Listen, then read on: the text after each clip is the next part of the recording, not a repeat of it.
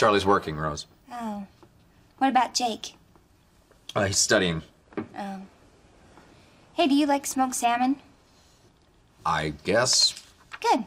Then this is for you. I don't know what to say. Neither do I most of the time. But then I start talking and stuff just comes out. So, what are you doing this fine Saturday night? Nothing really. I was supposed to go to the movies with Jake, but he didn't do his homework. So you're punishing him by sitting out here all by yourself, alone and miserable. What a good dad. Hey, if you still want to go to the movies, I'll go with you. You and me? Like a date? Alan, are you asking me out? I don't think so. Okay. Phew. That was a little awkward. Come on, I'll catch an early show. Oh. All right, why not?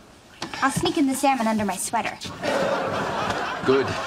That way we don't have to pay for that overpriced movie fish. Oh, no. What do we bet Shrek here sits right in front of us? Don't worry, it'll be all right. You had to eat the chili cheeseburger.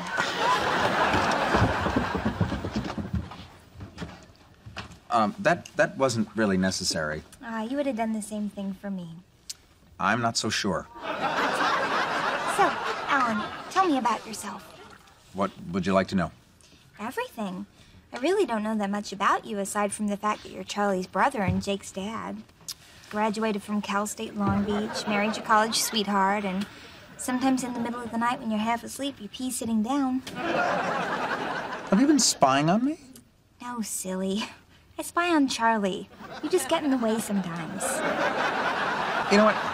Why don't you tell me about you? Oh, okay. Well, let's see. I, too, pee sitting down, so we have that in common. Mm-hmm.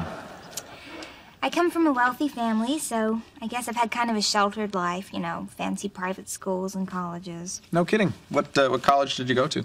Princeton, but just for 2 years. Oh, so you dropped out? No, I finished. Then I came back to California to do my master's at Stanford. That's amazing. What's your degree in?